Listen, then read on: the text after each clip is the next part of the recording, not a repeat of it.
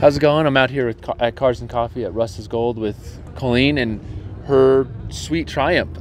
If you want to give me kind of some info on it, the year and everything. Yeah, so it's a 1964 Triumph Herald.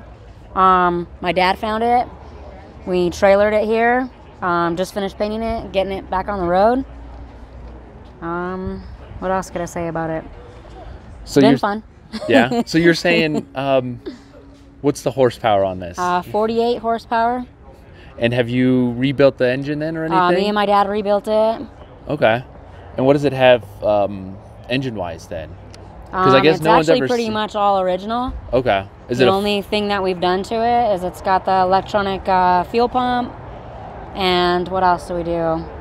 Got the electronic ignition, so I don't have to be a all-the-time mechanic. Yeah. Oh, that always helps a lot. And you're saying earlier, like, you get it up on the freeway, but once someone slows you down, it's not getting back up.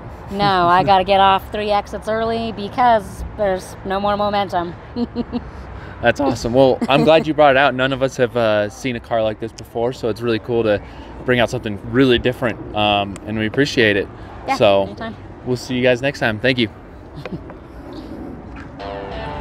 Nice.